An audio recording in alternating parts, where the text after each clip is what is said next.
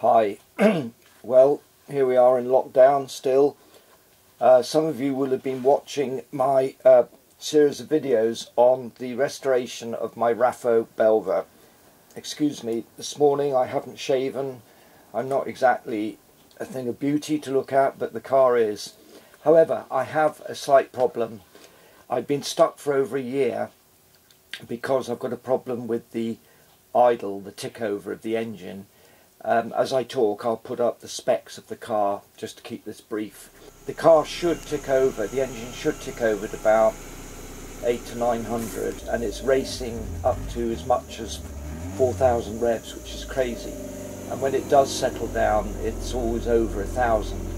It's not only irritating, but it's dangerous, and it's really frustrating me. I can't move this project on, so I've been stuck for over a year.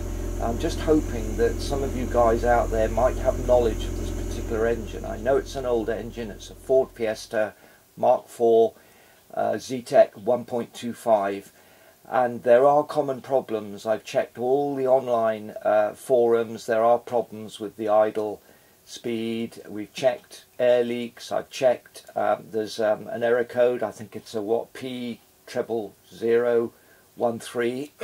air temperature sensor. I've replaced that, and I think the code has gone away, but I think the problem is related to when the car is in motion, and it's something to do with the speedometer or even power steering, which of course my Raffo Belva doesn't have, because I transferred, you know, the donor car was the Ford Fiesta, and of course I transferred the engine, the wiring and the ECU. And the reason I use such a small engine is I was advised that this particular engine was the best of the breed under 1500cc, keeps my motoring costs down, tax, etc., but also that the ECU is the most straightforward, because these are a nightmare. You know, in fact, I'm almost tempted to call it Snowflake ECU. I might title this Snowflake ECU because it is so easily offended.